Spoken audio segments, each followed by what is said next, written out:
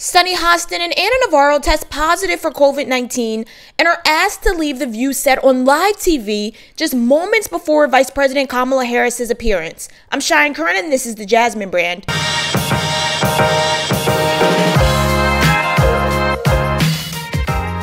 In a clip of today's episode, Friday, September 24th, an off-camera individual asked Sunny Hostin and Anna Navarro to step off for a second.